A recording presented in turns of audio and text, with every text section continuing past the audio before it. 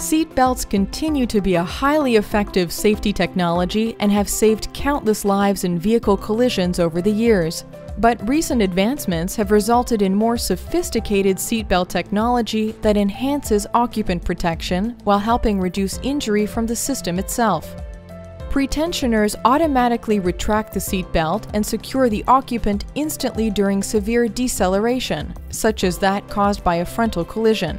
The aim is to control occupant movement within the cabin space while ensuring that the belts are comfortable in everyday use.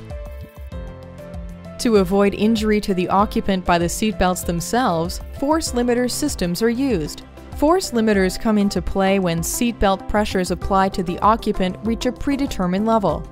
At that point, the limiter allows the belt to extend to help reduce the impact on the occupant's chest.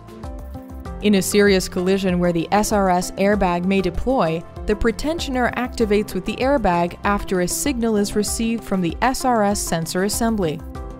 After deployment, the force limiter also comes into play as an added method of protection, reducing the load applied by the seatbelt to the occupant's chest.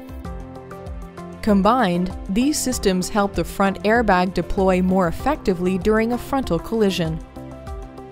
As an added safety step for vehicles equipped with adjustable height seatbelts, they should be adjusted correctly for occupants of different heights to maximize safety. The features and functions described in this video might not be applicable to your Toyota model. See your owner's manual for details.